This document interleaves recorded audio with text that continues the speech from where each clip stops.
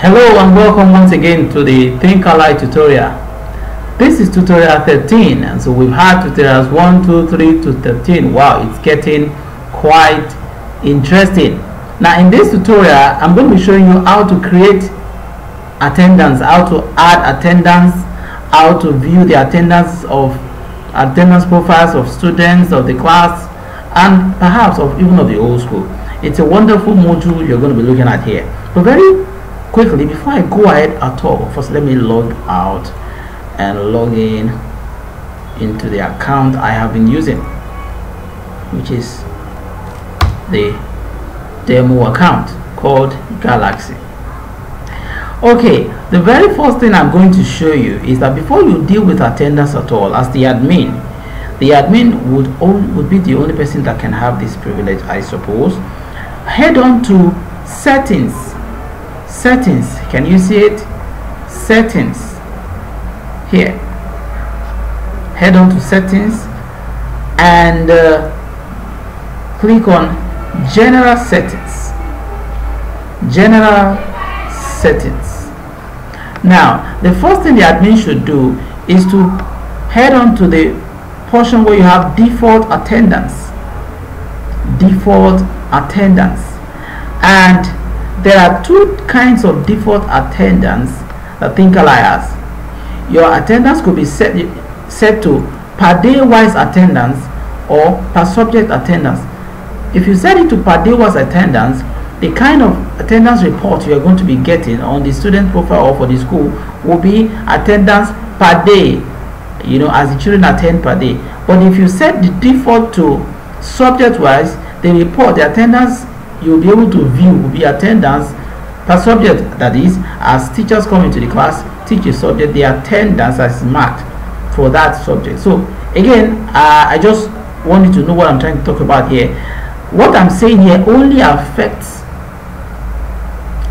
basically the report, the view, the attendance view, but it is something the admin must set for the school before other users, maybe teachers, begin to mark attendance. So for this particular case, it is set to per day wise attendance, and you update that is settings.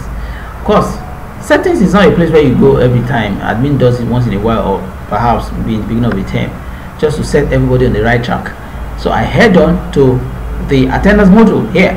Attendance module, there are three things there. You can mark attendance for students, you can mark attendance for teacher, yes, and you can also mark attendance for other users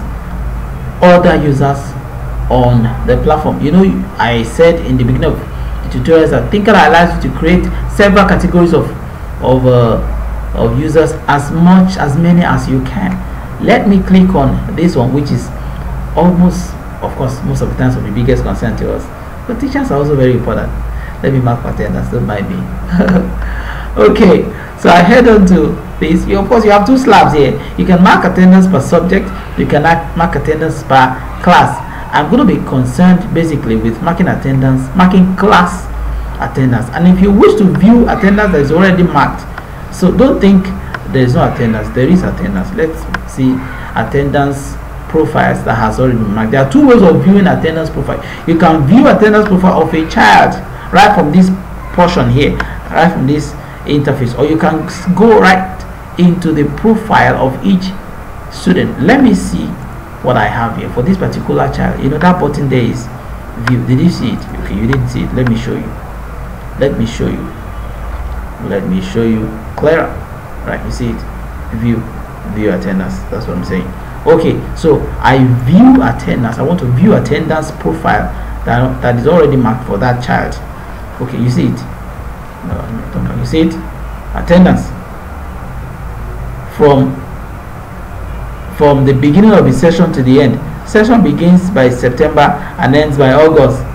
That's what we have set in settings, if you check.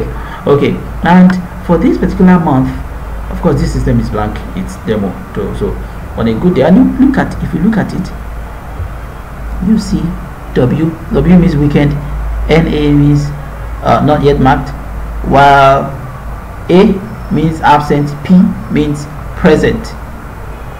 Okay, you can see that. For the few attendance dates that we have marked, On the 23rd of January, absent. This particular child was absent.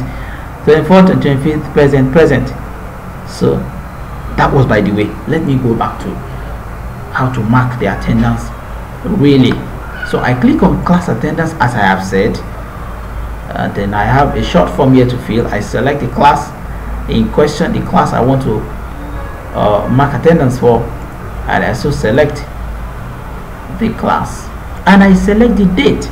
So it's important, select the date. Let me begin from one date here, maybe 7th of January. Yes, school resumed that year. Okay, 7th of January, and I click on mark attendance. Of course, with THINKALLY you can try out many things. Don't limit yourself to what I'm saying. You can test out a lot of things. You see the things that are allowed and the reasons why they are allowed. You see the ones that are not allowed and the reasons perhaps why they aren't allowed.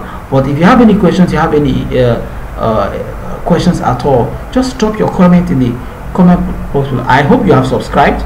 Click the red button and subscribe to our YouTube video and other videos that will be released concerning THINKALLY, and or you can just send us a mail at info@thinkally.net. This is the attendance form, present or absent for each child. So let me mark present.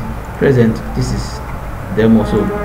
Not everybody will be present in the school. Oh well, I like it when everyone is present. It makes the children sound okay. So that is it. I click submit. That is how, if I were the class teacher, of course the teacher logs in and sees the same thing. This what we are seeing, sees the children in his or her class. That is for that date. I could select another date and mark again. Yes, I can select another date and mark again. I want everybody to be present. This amount present. I submit a success. I pick another date. Yes, I can. Another date. That's a Wednesday, and like that. So it loads. What's the problem there? What is the problem? I want to pick another date. Why is it not going? 9th of January.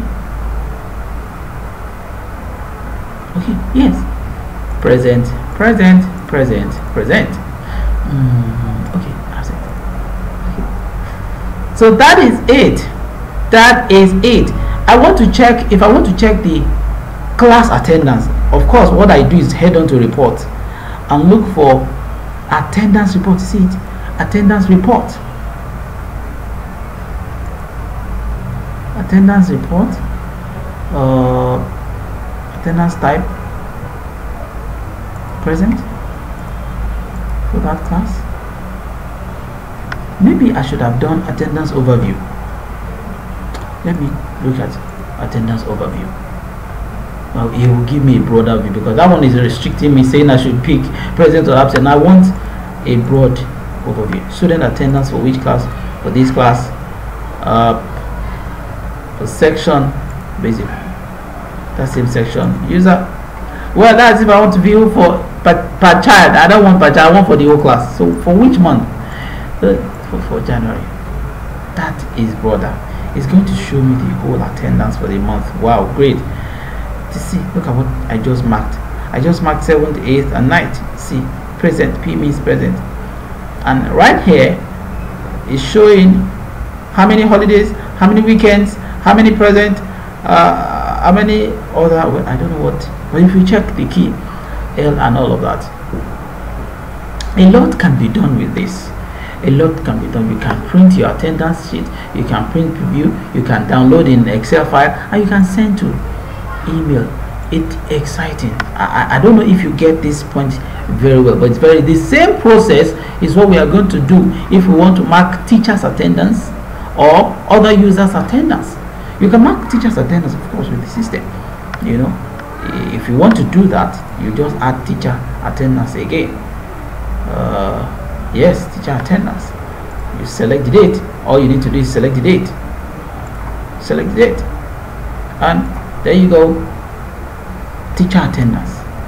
It shows you all the teachers in the school. Wow, great. So I mark.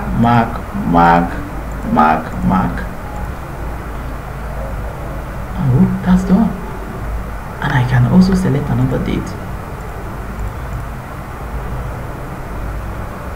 Yes, another date. Mark, mark, mark, mark. This one is let me pick absent there. Submit. That is it. Again, if you want to check the attendance, but head on to report. You see attendance report, and you click. No, it should be attendance overview. That one gives me a broader. If I stay with the other one, it restricts me. But I select teacher. Which of the teachers? I don't know, but I want all. I'm not going to specify. I want all of them for which month or which month? For January. Okay. What do I have? I have the attendance for the whole month for every teacher. Wow, that is great.